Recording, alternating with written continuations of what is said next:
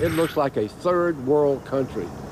The crime, the blight, I can go on and on and on all day. Jackson native Ponto Downing is on the ballot to be the city's next mayor.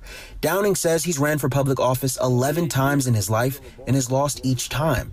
I asked him what's different about this election. Nothing. I've run for office 11 times. I'm strictly a one-man band. I've been running to make speeches. He spends most of his days making those speeches outside of the Jackson Women's Health Organization. His campaign slogan is Reopen Jackson and Close the Clinic, which he says is the most important issue in the city. First of all, you got to close the clinic.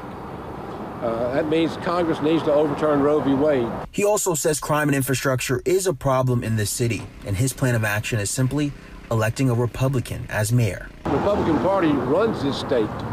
You've got to go along with them. You've got to coexist. You've got to be cooperative. So that's what I will be, completely cooperative with the powers to be.